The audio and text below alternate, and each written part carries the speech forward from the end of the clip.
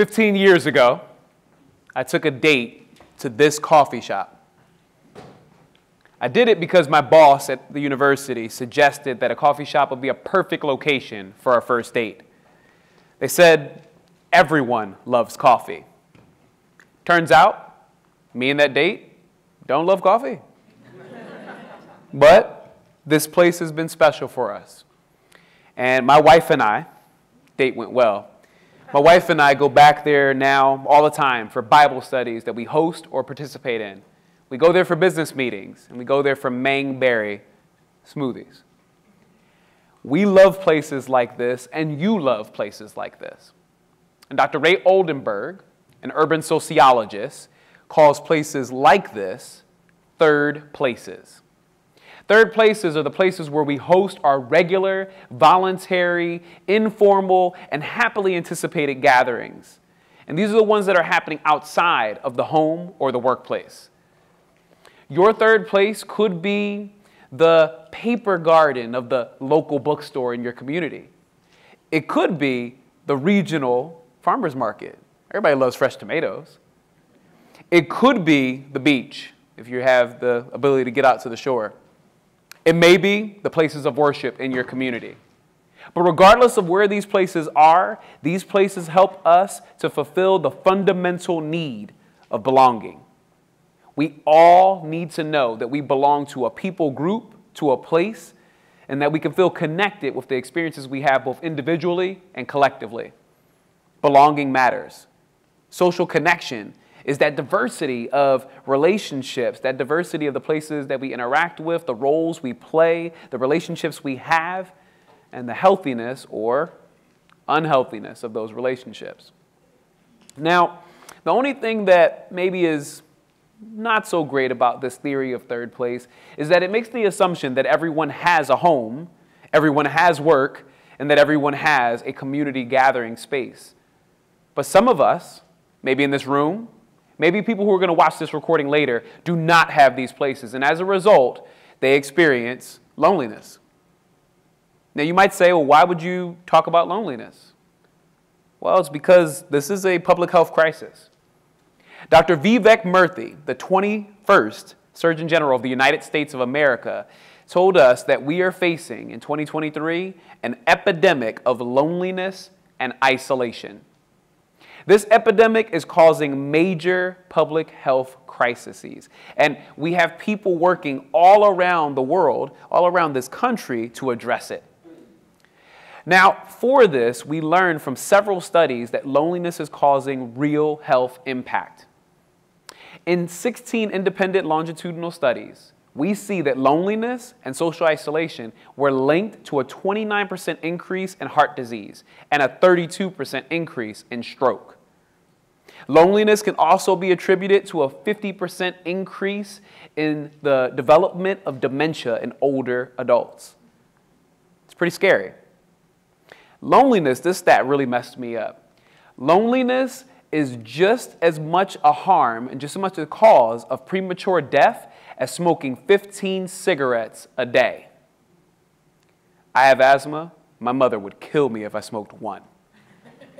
It's important to know that loneliness is not just a feeling, and that loneliness is not just the absence of people around you. Sometimes you could be in a crowded room. Sometimes you can be in a theater watching a TED Talk, surrounded with people, but you feel alone. But Dr. Vivek Murthy did not just leave us with bad news. He provided 6 pillars to advance social connection. These pillars are going to mobilize our medical and mental health professionals. It's going to increase the amount of research that is taking place. It's going to implement using regional planners to develop places that will foster community. But my favorite of the pillars is actually the 6th pillar. It's to cultivate a culture of connection. You see, I like this pillar because all of us can participate. You don't have to have a PhD, a PsyD, or know how to look at architectural designs. You just have to be someone who is intentional with the ones who are around you. Now, I want to tell you 3 stories about how I've seen culture of connection in places you maybe wouldn't expect. and maybe some you would. The first place I want to take you to is my barbershop that I go to every 2 to 3 weeks. I actually went there 2 days ago. I drive 48 minutes to Greensburg, PA to go to my barbershop. It's a fantastic place. This barbershop is multicultural, it's multi-generational. You see people from all walks of life and socioeconomic status. This barbershop is fantastic, but what makes it really cool is they provide premium services. When you go to this barbershop,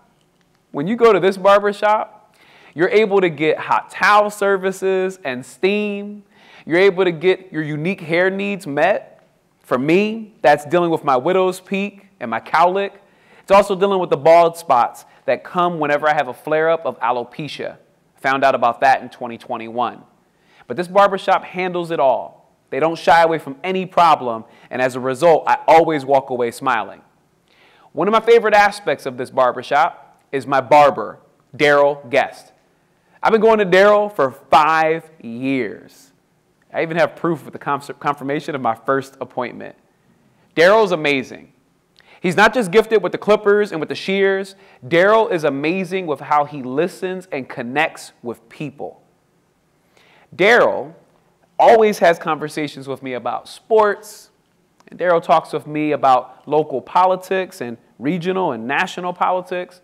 We sometimes get into shows that we like on Peacock or Amazon Prime. Daryl and I talk about it all. But one time, I decided to take his invitation to share how I was doing a little more serious. He asked me how my family was, and I opened up that I had a relative that was experiencing some mental health crisis. My relative had been diagnosed with mental illness back in 2013, and they were having a bad couple of weeks, early 2023. It got so bad that I was convinced I might lose this relative. That at any point I could get a call where this relative would have ended their life or someone may have ended it for them. I was scared. But Daryl allowed me to open up about it. And in an era where we still see some men, but not all, struggling to embrace all of their emotions, Daryl didn't make me hide any of mine. Daryl allowed me to express my vulnerability, my fears, my doubts. And when appropriate, Daryl chimed in and tried to encourage me and say, hey, I don't know how this is all going to play out, but I'm hoping for the best. He didn't placate me. He listened to me. I really appreciated that. Because of how Daryl listens, because of how Daryl connects, I always leave the shop smiling. Daryl gets a 5-star for me for being a great active listener and for always following up. It's important for us to learn that for social connection to happen and for us to address this epidemic of loneliness, we need to take the time to actively listen to the people around us and to not just hear what they're sharing, but to follow up, to check in. Because what's the point in hearing them if you don't come back and say, how are you doing now? Daryl does that exceptionally well. I believe that when we treasure one another, we turn ordinary places extraordinary. Places like this theater, that bookstore, the farmer's market can become so much more. They can transcend their physical walls if we just treasure the people that are in them. But some things happen regardless of the walls. I'm a beard enthusiast. I don't know if you can tell. But I really love beards. I've loved them since I finally was able to connect my mustache and goatee. And when all that taco meat filled in and I had a full beard, I've been in love ever since. Last year, I got a birthday cake from one of the women at our church, and she had to make sure that I got a beard birthday cake. It was delicious. It was chocolate.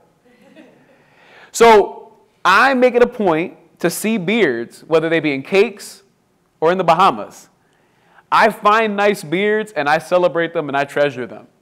And when I see somebody being intentional and consistent with their health and well-being, I acknowledge it. I acknowledge it with a 4-word phrase, 15 letters to make sure that people see, or people know rather, that I see them. I usually say, hey bro, nice beard. Now this compliment has gotten mixed reviews. There was one time in Pittsburgh, I don't know the person's name, so I ain't gonna out him, but there's a person in Pittsburgh that definitely looked me up and down, and I think we were about to fight. I'm pretty convinced that we almost threw hands. Ended up ending amicably. I walked away quickly. Other times I've heard thank you. Other times I've gotten just a simple acknowledgement with a nod.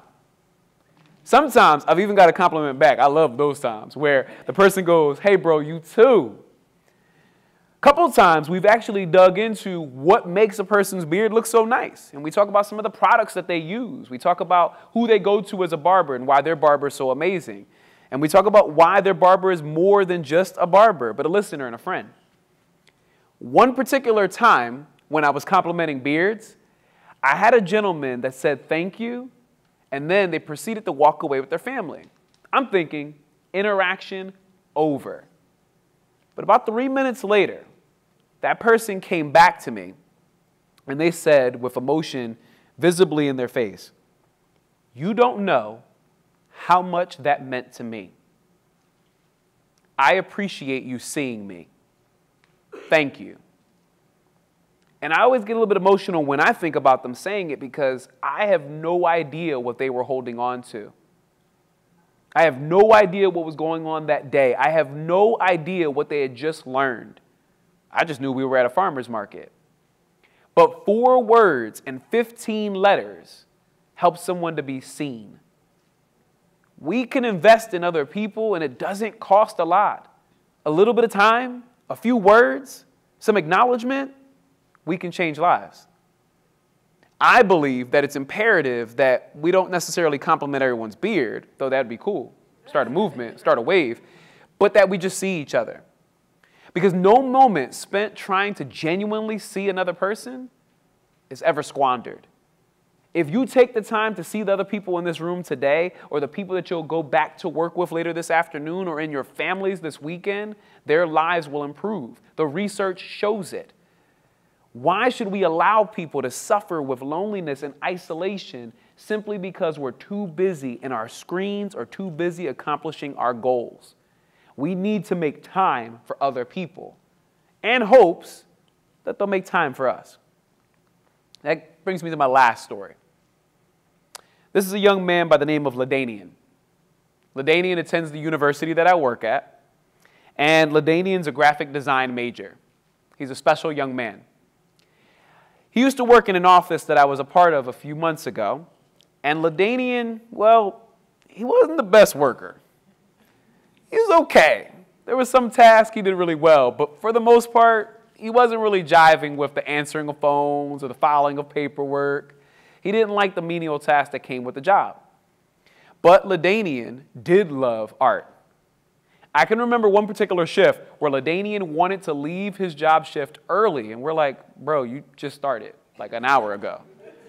But he was like, hey, IUP's doing Chalk the Walk today, and I want to make sure that I put my entry in.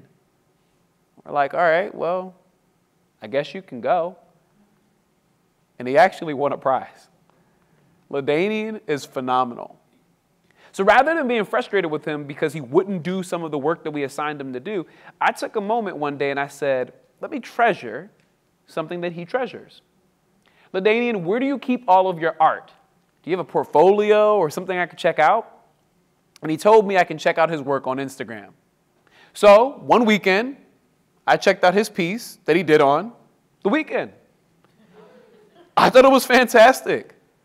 I saw all the different angles. I'm only providing you with one today. And I thought, wow, this guy's so talented.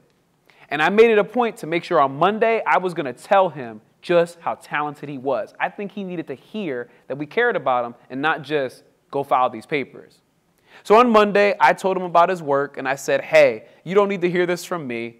I don't even know how to do stick figures, but you're amazing.